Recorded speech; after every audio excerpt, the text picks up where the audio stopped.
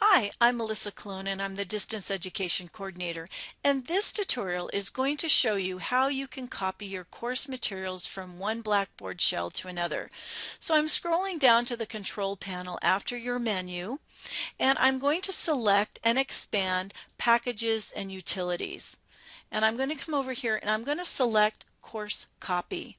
This is going to open up a window where I'm going to be able to copy the course by making an exact copy and actually moving it or copying over the materials to an existing course, for example, a Blackboard shell that is already created for you that happens to be blank. Now, under Select Copy Type, you're not going to have to worry about making some adjustments and selecting the materials into an existing course. That's already going to be set up for you. Now, notice I have content over here on the left-hand side. I want to move this content because I don't want to have to recreate it. I want to move this into a blank shell, or perhaps I just want to move parts of this into another shell that I have. In this case, this is the kind of copy course procedure we're going to be doing from semester to semester.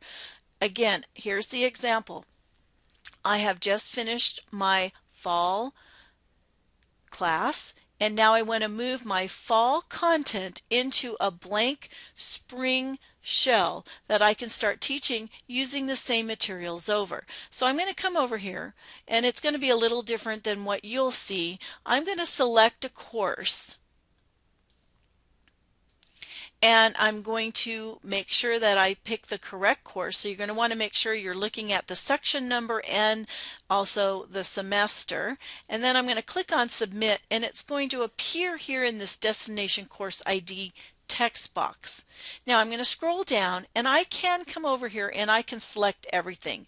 I recommend selecting everything. Even though you may not have used some of these items, just make sure you don't miss anything. Now, there is a couple of choices here. Discussion board. If you have participated in the discussion board and have used a post in each discussion forum, you could include that starter post. If you haven't, you can just click on the radio button for include only the forums without the starter posts. So that's your choice. Think about it. If you have any questions, let me know.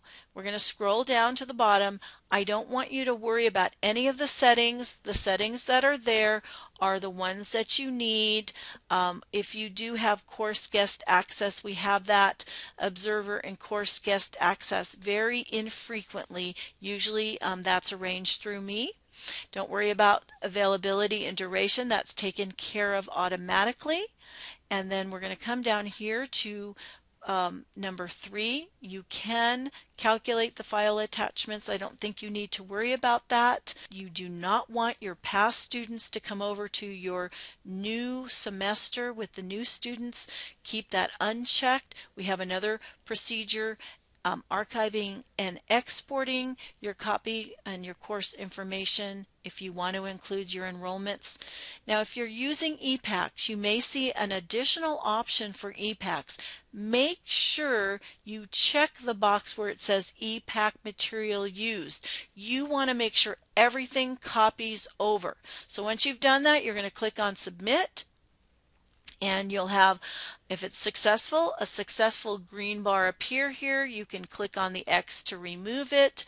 And if, for example, if anything happens and you have accidentally copied your course content from one semester to maybe an incorrect section number or semester, we can take care of that through the bulk delete. It doesn't write over anything. It will just add to or append to the content that you already have.